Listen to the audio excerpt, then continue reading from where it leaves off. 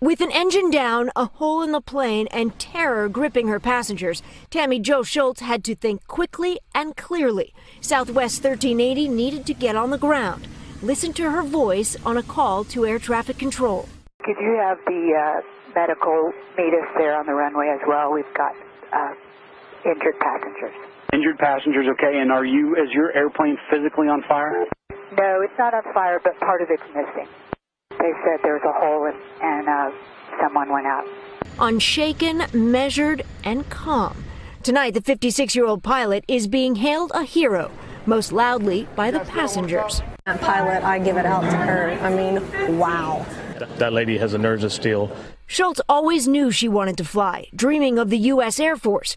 But in the 80s, women weren't allowed. So she became a pilot for the more welcoming Navy. Linda Maloney flew with her. She's always been an excellent pilot. And so it just didn't really surprise me that she was the person in the cockpit piloting the airplane. On Monday, Shults' experience was on display. Flying with one engine is something all commercial pilots train to do, but the engine ripped a hole in the plane, forcing the 737 to bank dramatically to the left. Coming in for an emergency landing after that is anything but routine. The crew's going to have to deal with an airplane that is no longer aerodynamic. You have a big drag system out there now because the engine is shut down. And then there is this. With the plane safely on the ground, Shults walked back into the cabin to speak personally with every person whose life she just saved.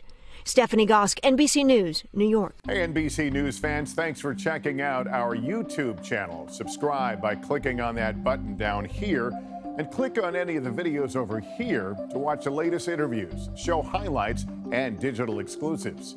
Thanks for watching.